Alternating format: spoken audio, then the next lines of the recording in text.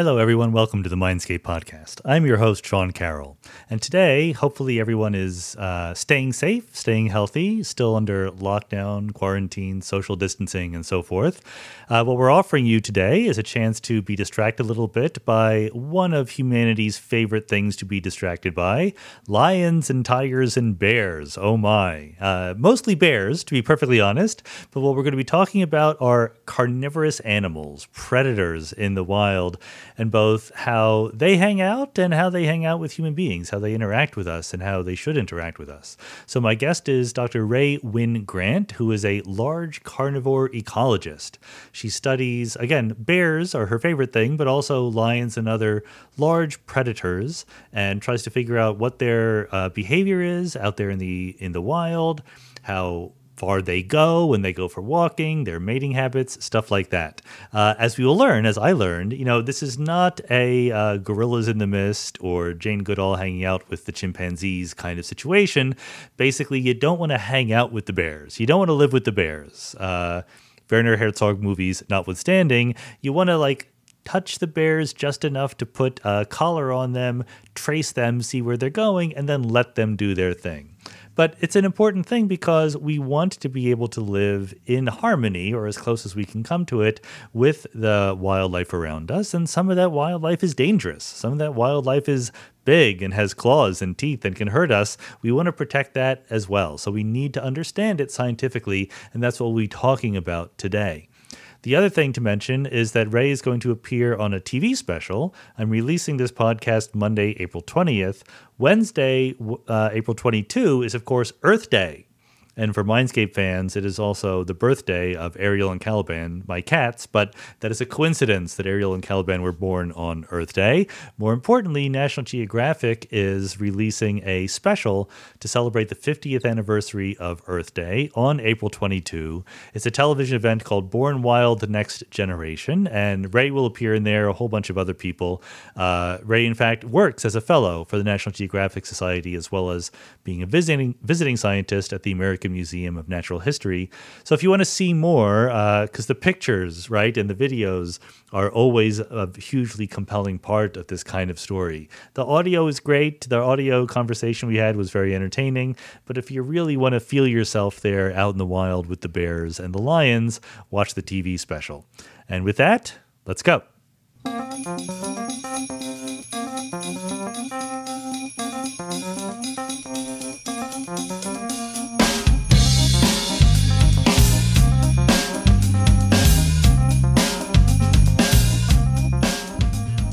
Rae Wynn-Grant, welcome to the Mindscape podcast. Thank you for having me. I'm happy to be here. It's certainly a fascinating topic to talk about. So I think that the tentative title I came up for this podcast episode is Rae Wynn-Grant on bears, humans, and other predators. And predators are sort of weirdly alluring, weirdly compelling, right? Like, what is it that makes us so interested in giant animals that can easily kill us? Well, I have a lot of different theories on this, but they are so good for storytelling, right? That's true. And stories are such an important part of human culture worldwide throughout history. And, the danger element, again, it just feeds in so well to stories. And they're charismatic. I mean, not every carnivore out there in the world is the most charismatic animal, but everything from bears, lions, sharks. I mean, the really cool, carnivorous plants, they're fascinating. They just are. So I can't blame people for being captivated by them. They hooked me. It did strike me while I was thinking about this that our most popular domestic pets come from carnivores, from predators, right? Dogs and cats. I mean, there are bunnies and hamsters, but there's nothing quite like a good, dangerous cat to get people really interested. In fact, I was just watching an old episode of Cosmos with Neil deGrasse Tyson where he details how, we domesticated wolves into dogs ages ago and why, and how it's such a mutually beneficial relationship. And it was just, I think that kind of story never gets old as well, to really understand that we took the vicious wild animals that could have killed us and turned them into man's best friend. Well, certainly you count as someone who is fascinated by these things. I want to get into the science of it, but let me just first ask about your research process. Like, there's lots of pictures of you out there in the field with bears, with lions, and so forth. So number one, what do you do? Number two, is it mostly you're studying the animals for their own sakes, or is it the interaction with human beings that you care about? Yeah, great questions. And, I'm always happy to talk about myself. So I'm a carnivore ecologist. Ecology is a study of organisms and how they interact with their environment. Carnivores, to oversimplify, are meat-eating organisms. And I have a lot of great images out there of me handling some large carnivores because I do a lot of field work. So there's a lot of ways to do carnivore ecology. I like to tell people that, wildlife ecologists can be in the field, in the lab, in the office. There's all different ways to do this work. But I choose to kind of do a hybrid of field work and field biology and then data analysis, which is, bringing me back into the office space. Yeah. And my primary goals at this moment, and since I started my career, are to look at patterns of movement and behavior. And so usually when I'm out there, trapping, let's use bears for an example, trapping bears and handling them, it's so that I can attach a GPS collar to these animals. Okay. So I do not just, go out into the wilderness and find bears and cuddle them for fun, although I can't deny that it can be extremely fun. It is extremely purposeful, right? Very, very, very purposeful. And the only way to get a GPS unit on an animal is to capture that animal and put that collar on. And so that's where most of those images come from. So there's a lot of photos out there of me with bears that are sleeping. They have been sedated so that I can do this work. And that is probably, the last time that I will come into physical contact with that animal for a year or two until I find them again to take the collar off, and then I probably don't interact with them again. So it's really important for me to drive home to, a lot of folks out there that the best ecology is non-invasive. Mm-hmm. It's not a great idea to get animals used to humans and habituated to humans. So really sedating them for a few moments, getting these devices on, doing health checks, checkups, especially with, juveniles or babies, and then getting out of there and getting that data, analyzing those patterns and learning about the animal from as far away from as possible is the best method. I mean, there are other approaches, right? I mean, everyone knows about Jane Goodall and, living with chimpanzees, where it's almost more anthropology, where you're really trying to study their behavior by interacting with them. So it's very good. You've been very clear that you're in there to sort of attach some data capturing device to them and then let them live their natural life. And that's what you're actually trying to study. That's exactly right. And, Jane Goodall is a huge, huge inspiration for me. So Sure. In a lot of ways, I bow down to her and her early work. But again, she wasn't going to every chimpanzee population, on the continent of Africa and living with them. She was taking one to use as a case study to understand their behavior so that we don't have to go into the other populations and do the same thing. Right. So it's kind of like, just they're taking one for the team, becoming habituated to humans so that we can understand their biology, their ecology, use that information to kind of make scientific conclusions for the whole species. Okay, so I really want to sort of put myself in as much of the shoes or boots of you when you're out there tracking the bears as I can. I mean, do you know exactly where the bear is going to be? How do you sedate it? That is one question. Oh, yeah, I love talking about this stuff. So probably some of my worst and most boring stories from the field are about looking for bears, because the answer to your question is no, we do not know where they are going to be. I thought so, yeah. If we use black bears as an example, I think it's hilarious because when I tell people that I study black bears, almost everybody I tell has a black bear story to tell me. They went camping, they saw a bear, they grew up in Vermont and bears used to come into their backyards, whatever it is. So many folks have a bear story. I, however, actually struggle to find bears when I need to find them. I don't know if it's like bad luck, if I have a curse, whatever it is. In my entire life, I have never seen a bear on accident. Oh my goodness. Ever. Even I've done that. Ever. Never. I mean, I would love it. So, when I'm looking for these extremely wild, backcountry animals, a lot of the time I am hiking, camping in the backcountry for sometimes weeks on end, setting traps, and these are baited traps to lure bears to the trap so that they will be captured. I can tranquilize them, put the collar on, and then release them. So to be clear, when we're talking about baiting a trap, I'm baiting it with things like a can of tuna fish, something that is like yummy smelling, but also appropriate. Bears eat a lot of fish, so it is, very natural for them. And then these traps are typically what we call barrel traps or culvert traps, which are very large. So they're, big enough to hold a couple of bears in them. It's almost like a big cage. Oh, okay. Where the bear walks into the trap, the baited food is at the back. Once it uses its paw to take the food, a door closes on the opposite side. And I check that trap twice a day to make sure a bear isn't in there for too long. It is contained in there, so it gives me an easy shot to kind of stick it with a jab stick with the sedative.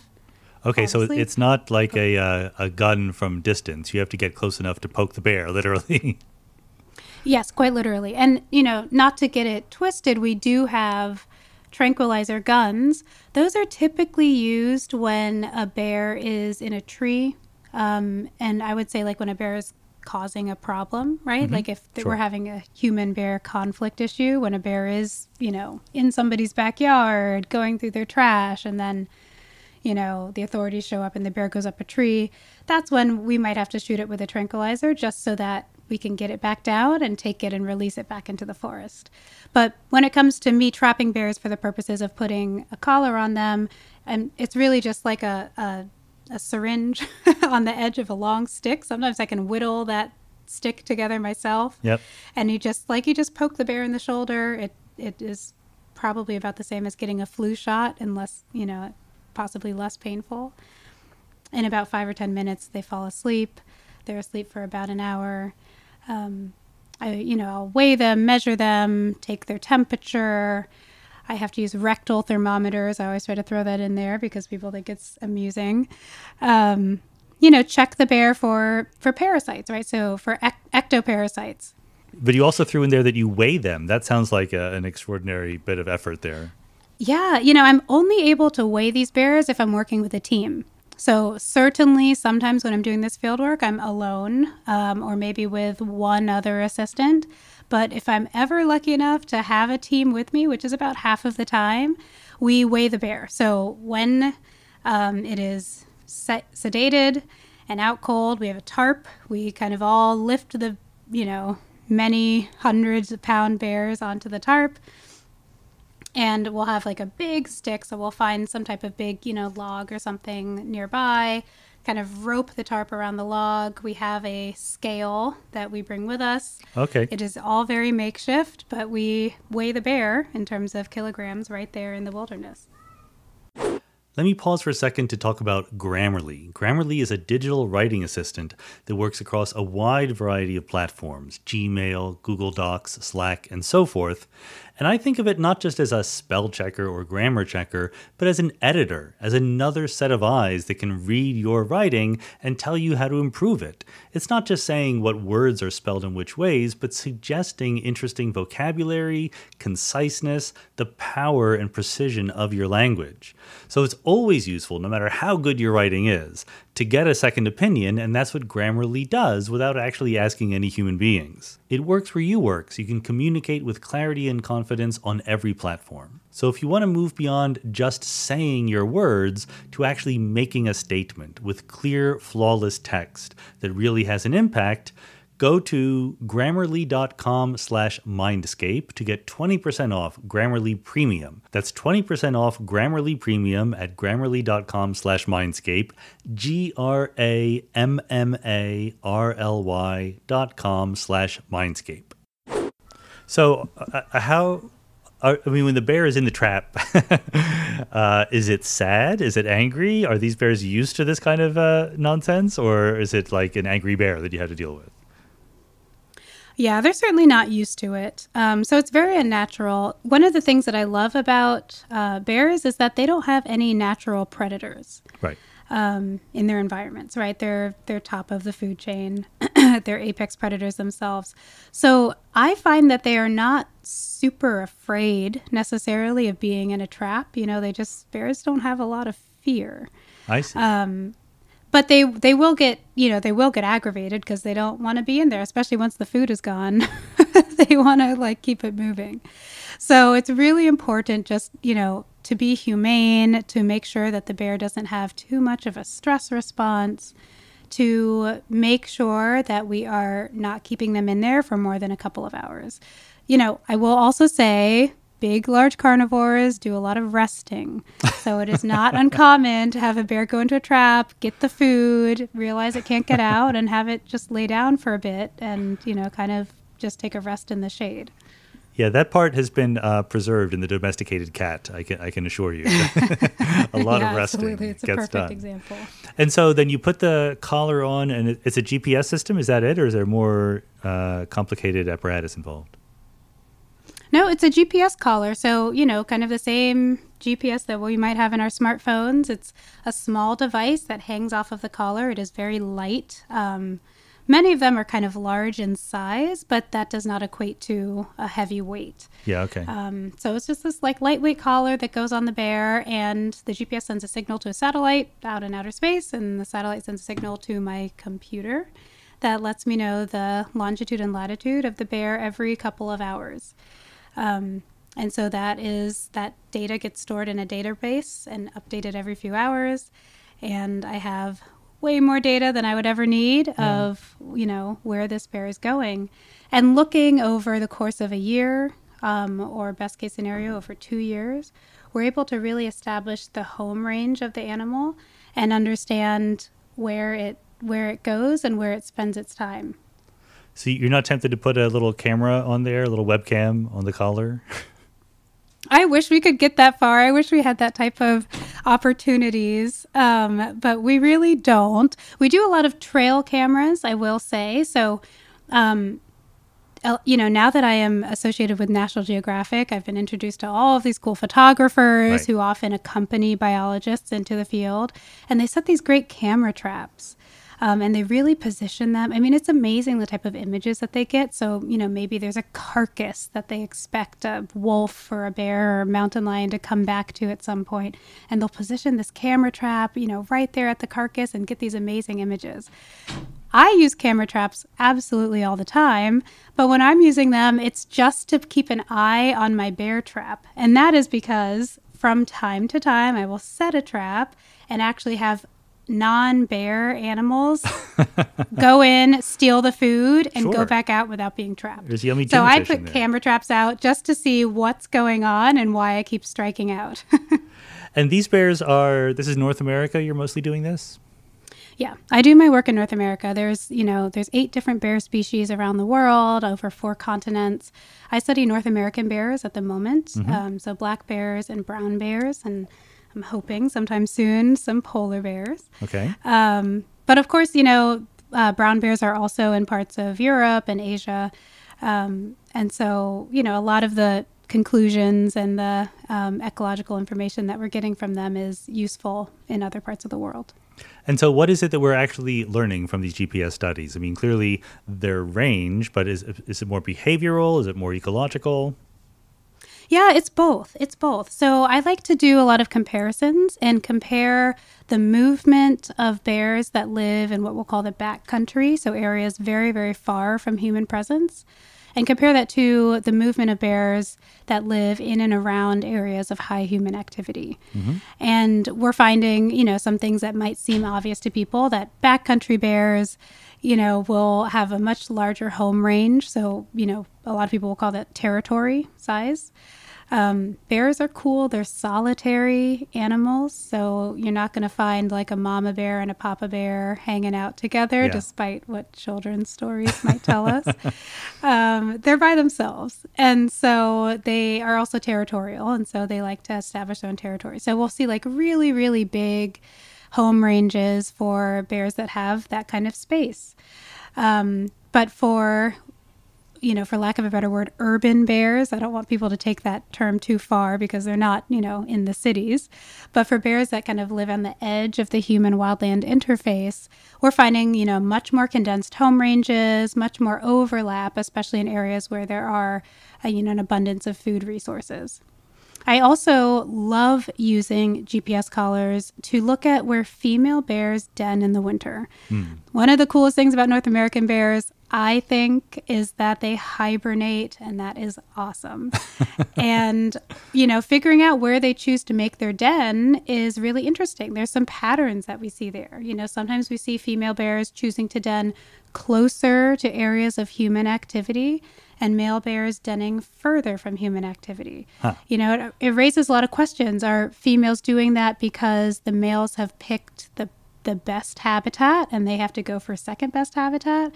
Or is there something about being near to people that is actually a better place for females to den, especially when they're giving birth to cubs? A lot of unanswered questions there, but to me it's fascinating. I mean, I have plenty of colleagues at Caltech who live in Pasadena or Altadena and get bears showing up to their swimming pools in their backyards all the time. So we are at the bear-human interface right around here. I can believe that. You guys sure are. Yeah. And so it's interesting. So when the bears hibernate, they do it solo. They're not with a pal. That's right. Yes. So, again, I like to often go back to children's stories because they're so sweet. They always have these like very pleasant bear families, and like bear communities all hanging out. And that is just so not realistic. Yeah. Bears are by themselves. So like one bear, in a large part of the forest. Again, they are not close together, even when hibernating in dens. So the only time you're going to have more than one bear in a den is if you have a female who has given birth and has cubs with her. Okay. Something that I think is awesome, that I think everyone should think is awesome, is that females begin hibernation while pregnant and actually give birth in the den. So in the ecology community, we basically estimate that every bear in North America that's ever been born was born in January. That is just around the time. We all give them like a January 1st, January 15th birth date estimate. That's around the time that females give birth in the den. And then they give birth to these teeny tiny little bears. I mean, black bear cubs at birth can be about a pound. Oh my goodness. Polar bear cubs at birth can be about 1.5 pounds. They're really, really small. And they're kind of hairless and blind. And they just, a couple of them come out. They nurse on their mother for, 3, 4, or 5 months until it's safe to come out of the den. And by that time, they're big and they're strong and they're able to take on the world. How big is a litter? So a litter is typically 2 to 3 for black bears, 2 to 3 for brown bears as well. But they can be big. I mean, we usually don't see 4 or more. But depending on the region, 2 or 3 is typical. It's a little interesting to me that they don't hang out in families because since human beings do, there's this inevitable temptation to say things like, well, of course, mothers and fathers stick with their children because they want to protect their genetic line and, preserve it and so forth. But then every such generalization has a million counterexamples in the animal kingdom. I mean, why don't male papa bears want to protect their kids? Is there an explanation for that kind of thing? We don't necessarily have an explanation for it, but it is in line with solitary wildlife species. So, the social animals, and if we stick with carnivores, the social carnivores do that, right? So wolves will create a pack, and they will, the wolf dad will take his wolf daughter off and teach her how to hunt and always protect her. And they're like a very strong family unit. We see that with lion prides, right? So, a male lion, at the top of its harem will have all these different females, but will make sure that no one's really going anywhere. But with bears, with mountain lions, with other solitary predators, we're really just seeing very, very different behavior. They're kind of all for one for all. A male bear will mate with a female and probably never see her again and never see his offspring. But is there some theoretical understanding of what makes a species social or not in that sense? Not necessarily that I'm aware of, at least. It's really kind of this like pack animal mentality. And I think it also has a lot to do with how they eat, right? Like how they eat and how they feed. So if you look at bears, I mean, they're so fortunate that although they're carnivores, they are highly omnivorous, right? So their diet, they have a lot of dietary plasticity is how we say it in ecology. So they do great eating fish, taking down deer. In parts of the country where I study bears, we see them, eating wild horses, the fawns of wild horses. I mean, a lot of highly carnivorous kind of predatory behavior. But they also do just as well eating fruit and eating root vegetables and nuts and seeds and berries and all of that kind of thing. And because of that, they're kind of less dependent on each other or on a group to find food resources and survive. Mountain lions are obligate carnivores. They do a lot of hunting. They have to kind of cache their prey away once they make a kill. But they seem to do pretty well being independent. I would love to kind of dig into more of the theory of why some are and some aren't. But at this point, bears just do their own thing. It's one of the things I love about them because I love my alone time. I consider myself a solitary predator. Bears are introverts. So, yeah, like an introvert in a lot of ways. I just really like, like having my own space, and I can relate to them a lot. Well, I mean, it raises up a whole other set of questions that I was interested in asking you about. I mean, why are there carnivores at all, predators at all? In the sense that a carnivore, something that eats other animals, relies on a whole huge ecosystem more or less operating pretty well, right? Because those animals have to eat plants and those plants have to exist. Whereas if you just eat the plants directly, maybe things are a little bit more flexible for you. Is it just a matter of efficiency? I know there's, of course, far fewer predators, carnivores, than there are herbivores, but they are there in just about every ecosystem, right? Pretty much, yeah. And we see a lot of issues when carnivores are removed from different ecosystems. So they are important, and I love that you were able to acknowledge that we don't need as many carnivores, in a space as we do herbivores and, composters and all of the others. But they play a big role. I love using bears as an example again. They are really incredible seed dispersers, so we depend on bats, we depend on, other types of animals, herbivores for seed dispersing, but bears do a great job of that. But they also distribute vital nutrients that they get from eating animals. So if we take those brown bears up in Alaska that, just go crazy eating salmon during the salmon run. When they poop all throughout the forest, they're distributing vital nitrogen all throughout the forest that comes from eating those fish and digesting those bones that allows the forest to regenerate and keep growing. So the plant community is in a lot of ways dependent on carnivores eating meat and getting those types of nutrients, especially nitrogen, and distributing it pretty far and wide. So that makes sense in terms of the benefit that they get. What is the benefit to the carnivore of being a carnivore? The benefit to the carnivore of being a carnivore? Well, what I think is cool, and again, I am not any type of nutritionist, but, protein goes a long way, right? So we know that herbivores, for example, really have to spend so much time grazing, so much time eating. Many of them don't hibernate. They have to make sure that, they're able to access resources all year round. And it's kind of a constant behavior, right? Like they're very, very driven by being able to eat however many tons of, vegetation per day that they need to survive. Whereas carnivores, if they get a good high protein meal, they don't have to do that again for maybe a day or 2 days. So they actually are able to spend more time mating, spend more time, finding new territories, spend more time, pooping and dispersing nutrients throughout the forest. It's really, really great for them to be able to take that protein, let it, sate their appetite, and then do all the other things that animals need to do. And sleeping. Yeah, there's a lot of sleeping that gets done. And so much sleeping. See, can't you see why I love them so much? It's like eating, sleeping, resting, exploring. They got it figured out. They just got it made. That's right. And how do carnivores get along with each other? I mean, I read somewhere when thinking about this episode that carnivores don't eat other carnivores, but do they compete with other carnivores generally? Different species of carnivores? So you bring up a question. You bring up a question that has been answered in some ways, but really depends on region, and the way that different environments may change over time or might be changing in response to human activity. So for the most part, they're not eating each other, right? So we don't typically find carnivores eating each other.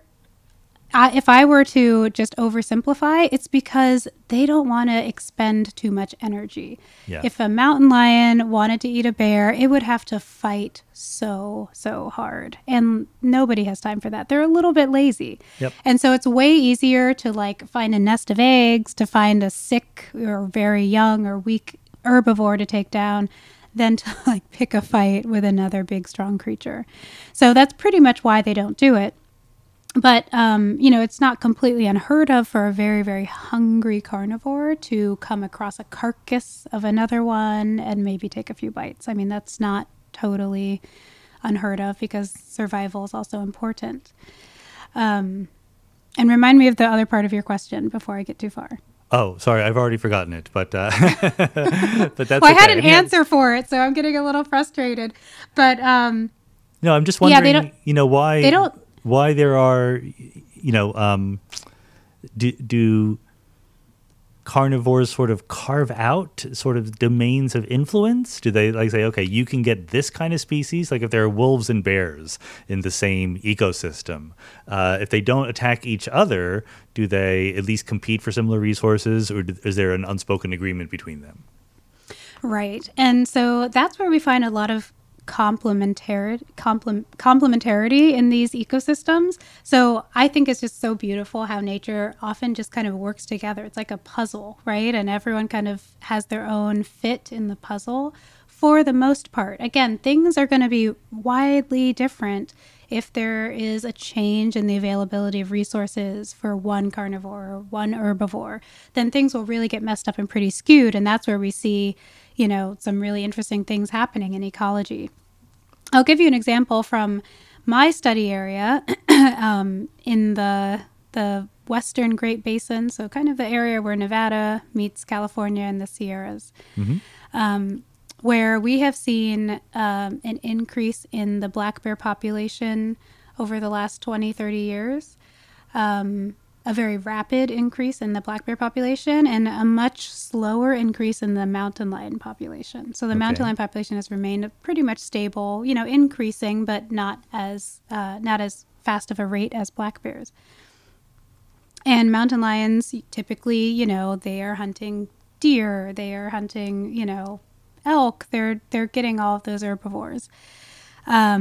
And we've seen, as we've gotten more and more black bears, that they've actually started to push mountain lions off of their kills. So when a mountain lion kills something and kind of stashes it away in a tree, we're seeing a black bear, one at a time, kind of come in and steal that carcass from the mountain lion.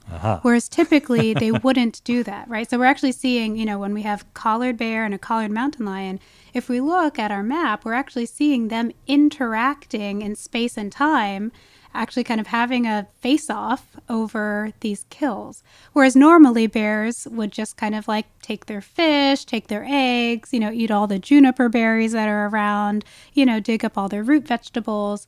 And so this is atypical behavior from what we understand about, predator to predator ecology and behavior. And it's really, really fascinating. So a lot of us are questioning, is it because the climate is changing? Are there fewer vegetation options for bears? Are there, more people in this part of Nevada and California so that it's actually restricting bears from going to places where they would normally get their food? Really, what is it about what's changing in the environment and creating this kind of non-perfect, I talked about the perfect puzzle that carnivores make, and we're seeing some disruption to that.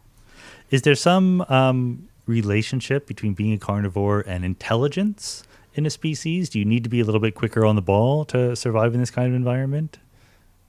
I don't want to make too many generalizations because, if we were to talk about what we consider some of the most intelligent animals on the planet, I think the top few would be herbivores. We could think of a lot of like big whale species that are non-carnivorous. We could think about elephants, they're herbivores. We could think about, mountain gorillas. They might eat some insects, but they're primarily herbivorous.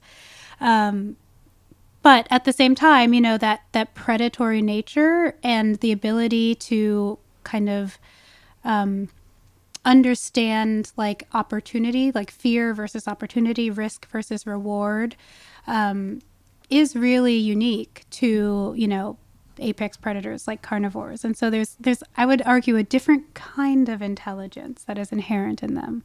And maybe sharks are an example of a successful predator that might not be that smart. There you go. Yeah, there you go. I mean, I always have trouble talking about an animal not being smart because I feel like it's kind of disrespectful. We're animals too, and we're brilliant, but exactly. So sharks, are fairly impulse driven and make a lot of mistakes. So that would be a good example. And you alluded to the idea that the populations are growing in the United States for black bears, for mountain lions. Is that because we're getting better at conservation? Yeah, I mean, I love as a ecologist, as a conservation scientist, I love to talk about conservation success stories because we're often plagued with what's not working. Yeah. We can talk about carnivores on the brink of extinction around the world all day long. I mean, look at tigers, look at lions, look at sharks, like we were saying. But in the United States, there's been a lot of conservation attention to carnivores, to wolves, right? I mean, as controversial as they can be, wolves, grizzly bears, black bears, polar bears, mountain lions, we've done a really good job of giving them attention, putting some policies and legislation in order to protect their habitats. And for many of these species, it has worked. So if you went back 50, 60 years, there were very few black bears in a lot of spaces, and they've been restored to a lot of ecosystems. In 2016, at the end of the Obama administration, he was able to take the Louisiana black bear off of the endangered species list. And so that leaves no subspecies of black bears on the endangered species list anymore, which is tremendous. Think of another carnivore. Think of the bald eagle, right? Like back in the 90s, we were plagued with this information about how, critically endangered bald eagles were, their eggshells were too thin and they weren't able to reproduce successfully.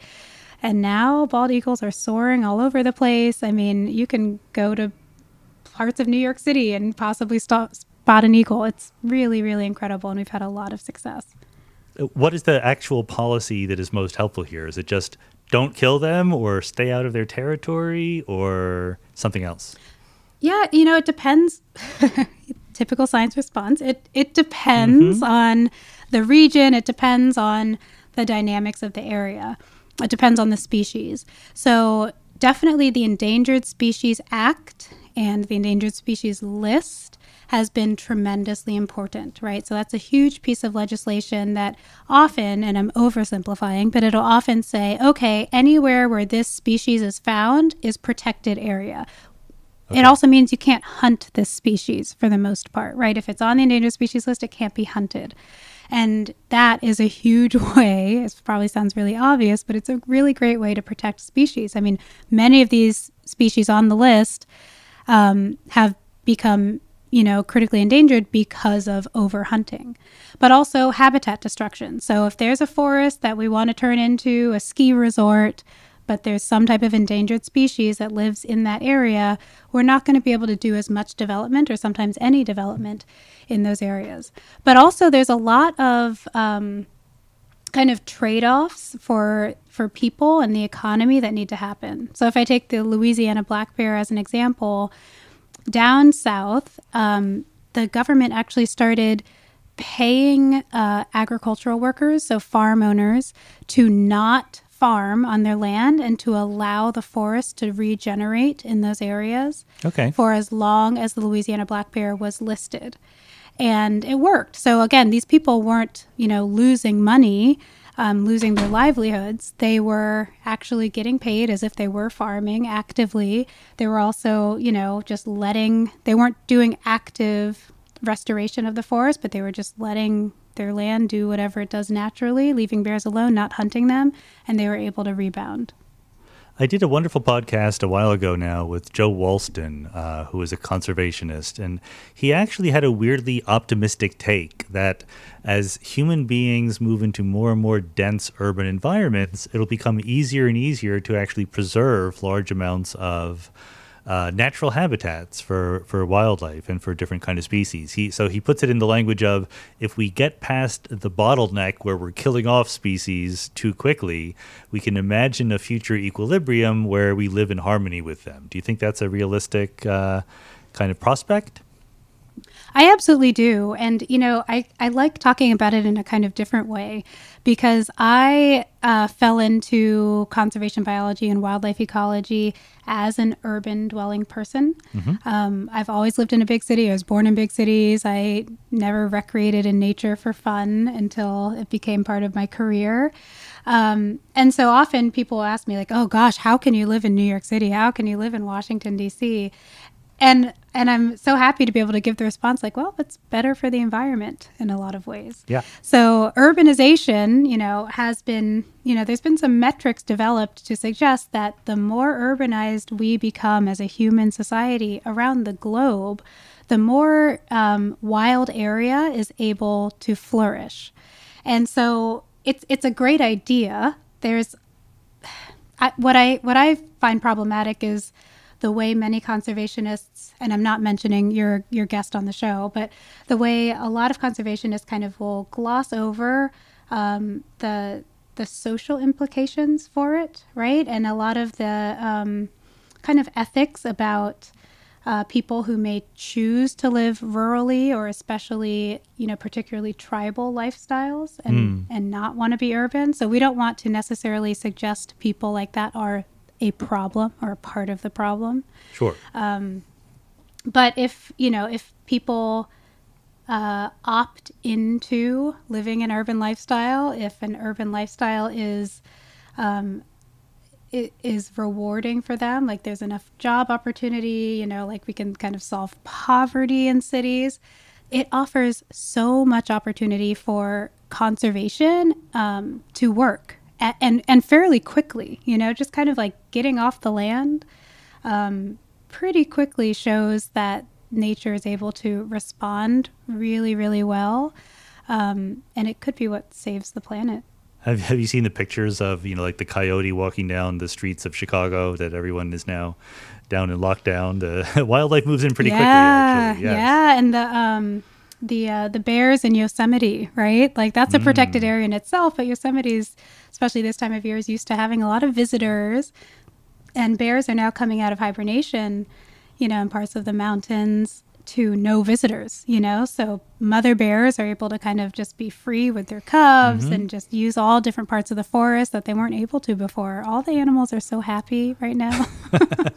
Maybe not the tiger in the Bronx Zoo who got coronavirus, but all the other ones are. One of the things that Joe Walston did mention is that historically, almost all of the great conservationists and environmentalists came from cities. Those are the ones who sort of feel the danger of the landscape around them disappearing more intently, I guess, something like that.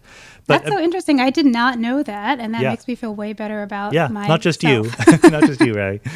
But there's this a big set of questions about how, regardless of whether we're in cities or in the country, how human beings should interact with these great animals, right? With whether it's lions or bears or whatever.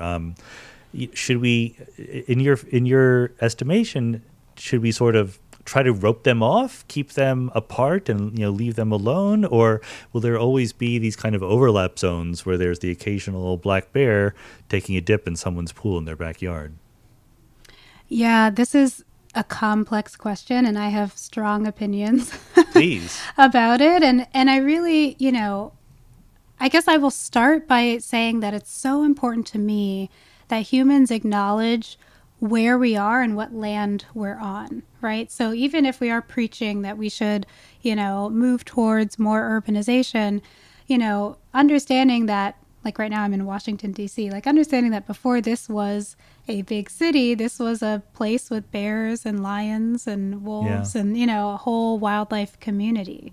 So when we do see a lot of these animals kind of showing back up as their population sizes increase, as we see them like in the, ex-urban spaces and the suburban spaces on the edges of towns and cities, to really understand that that is naturally and historically where they were meant to be. The other thing I'll say is that as long as we're responsible, I think humans have a huge responsibility towards promoting human-wildlife coexistence. Mm-hmm. Bears are a great example to use when we talk about this because humans attract bears to where we are. If we weren't barbecuing on our backyards, if we weren't, throwing out trash, if we weren't leaving our dog food, in the dish on the porch, bears that can smell, scents from over a mile away wouldn't necessarily be interested in coming onto, the edge of town to dig in your trash. So the more responsible people can be at eliminating attractants to wildlife, again, it could be bears, but it could also be raccoons. It could be, the coyotes. It could be the deer, right? Like if you plant a yummy garden, you can't necessarily be super upset that, some herbivore wants to come and eat it, right? Like you are creating human food resources in a place that is easily accessible to an animal. So the more responsible we can be, the less selfish we can be, I think the easier we'll find coexistence. And I think the easier we'll find living with increased population sizes of wild animals. I often give talks about human-bear coexistence in the places where I do my research. And I'll have people come up to me afterwards and say, I have a bear-proof garbage can. I make sure to be really responsible in this way. But, I still have bears in my backyard. And I'll say things like, well, do you have a bird feeder? Do you have a what are they called? Like a fountain, a little gurgling water fountain in your backyard. Things like that are still, resources that bears need. And especially as we're adding in the complexity of climate change, for example, where that's skewing, when resources are available and the predictive nature of that, these animals are going to go for the easiest option, especially in places that are their ancestral homes. Yeah. The other thing I'll say is that, it is everybody's goal, myself included, to have a vacation home somewhere. So as urban as we want to be, when we are building our vacation homes and our vacation spaces in these beautiful areas with gorgeous mountains and beautiful forest, we're encroaching on wildlife habitat. And so that has to come with the acknowledgement that, bears might be there too. Well, and also the acknowledgement that they are legitimately dangerous, right? If we want them to survive and flourish, et cetera, and if we are going to have a world where there are overlapping regions, then do at least the people who frequent those overlapping regions need to be better educated in how to get along on a day-to-day basis, or literally what you do when you stumble across one while hiking? Yeah, absolutely. I mean, safety is super, super important. And again, it speaks to coexistence. I can't say enough good things about bears. I love using them as an example. Again, when we talk about safety, because they're actually a really non-aggressive species, especially if we talk about black bears, right? Like black bears don't have a whole bunch of fear, but they also don't want any problems. You know, a lot of carnivores, like we were saying before, they don't want to fight. They are not interested in expending their energy on fighting. They'd much rather rest, relax, get a meal, hang out. Right. And so it really takes a lot of triggers for a black bear, for a brown bear, for a mountain lion, for a wolf to attack you. You really have to be provoking them. So just making sure that you can make your presence known. If you come into contact with a bear, you back off, you look away so you don't make eye contact with the animal, because that can be seen as aggressive. Okay. You look at its feet, you look above its head so you're not making that eye contact. You slowly back off. If you are hiking, I always recommend bear spray. Bear spray is just a great deterrent because it's pepper spray essentially, and it is extremely irritating to the eyes, your eyes included. And so it is just a great way to kind of create a barrier between you and the animal. So the animal says, okay, I don't want any kinds of problems here. And you're able to just, calmly make your escape. I mean, I always see these rules or instructions for what you see when you encounter bears, and they seem completely different if it's a brown bear or a black bear or a grizzly bear, and there's zero chance I'm going to remember what to do, depending on what kind of bear it is. So the advice you just gave was pretty universal, you think?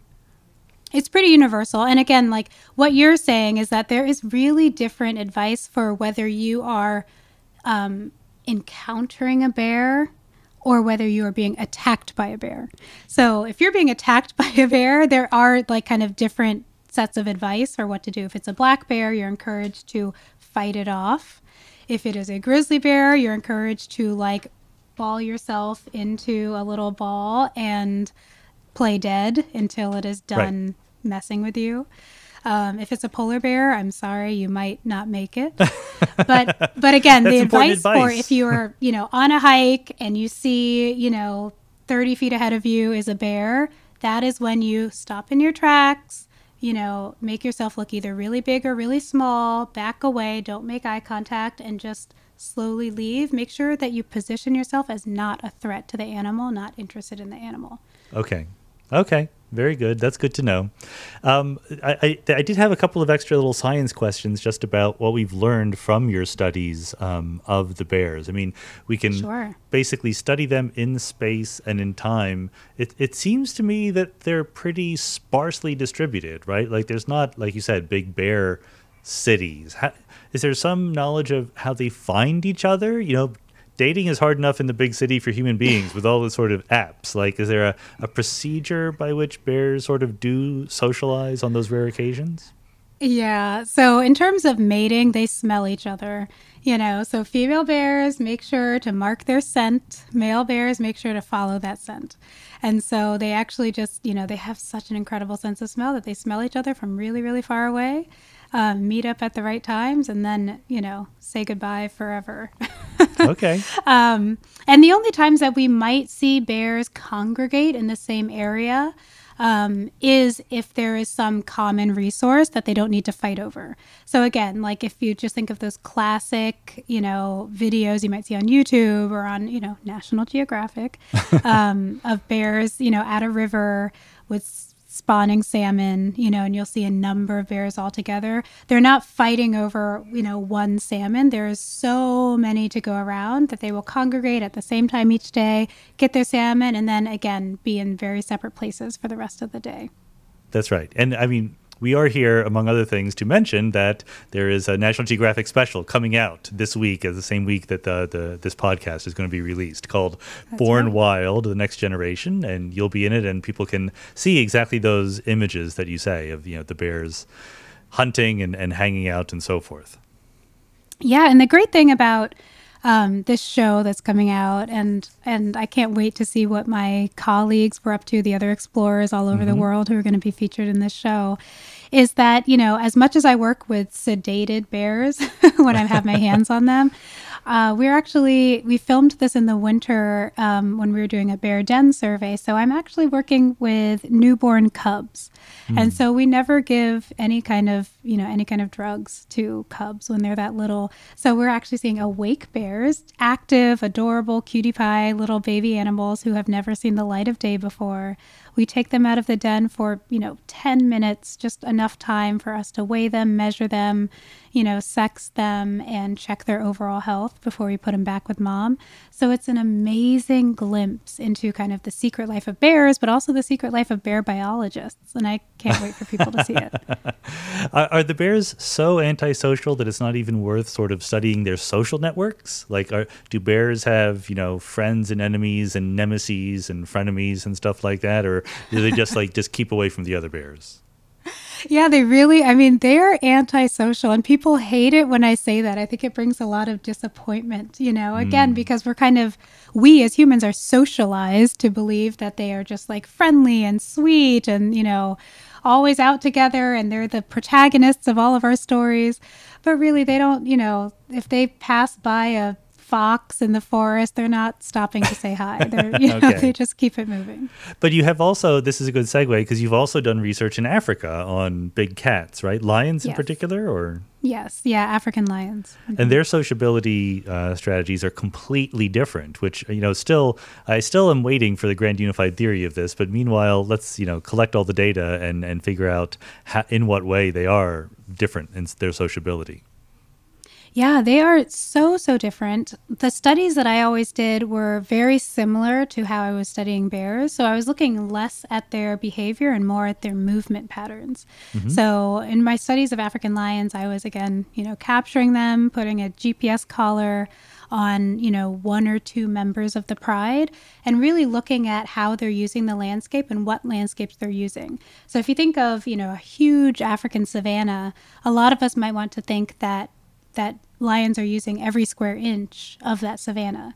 But it's not true. There's actually parts of the savanna that they completely avoid, parts that they use all the time, and parts that they just pass through. So my work has always been to just understand their movement, which helps us understand their ecology, and especially how we can protect the most important areas for those lions.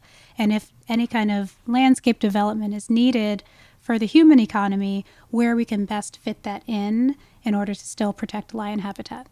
Yeah, I understand why for conservation and ecology purposes, you want to know where they spend their time. But as the physicist, I want to know why they spend their time in certain places. I'm sure I'm asking a lot of questions to which the answers are just not known. But do we understand why lions enjoy hanging out in certain regions and just pass right by others or avoid them entirely?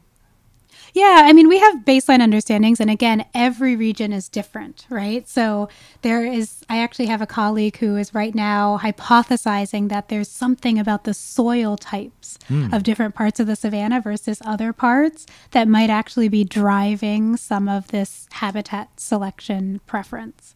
And it's a big question, but that's the cool thing about science and the cool thing about ecologists is that one question leads us to another.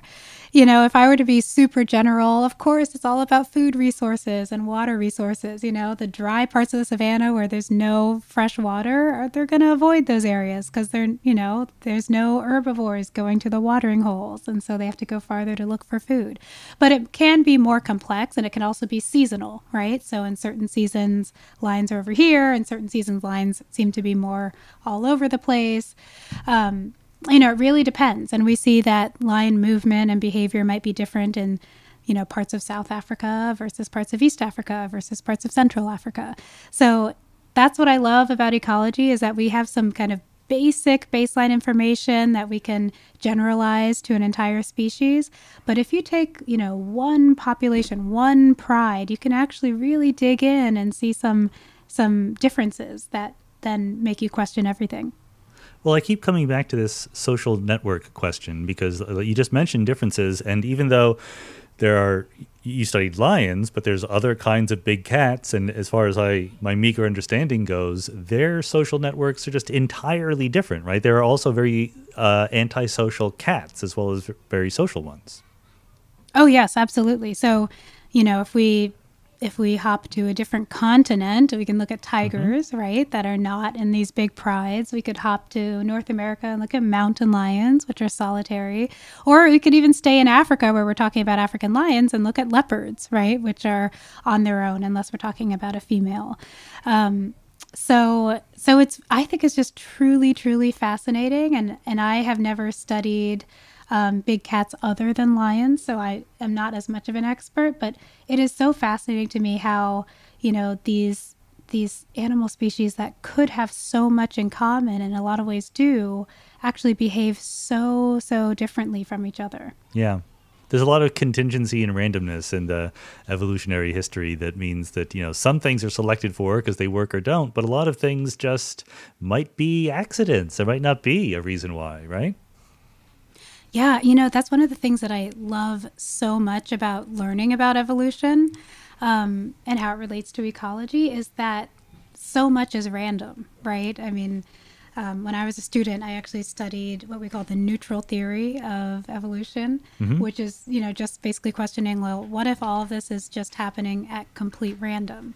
And it's a great way to question some of the patterns or things that we think are patterns that we see in the nature community, you know, like, why is this species social and this species isn't? You know, we think we can identify some reasons, but it could have just arisen randomly, and it just works for now, and we'll see how it continues in the future.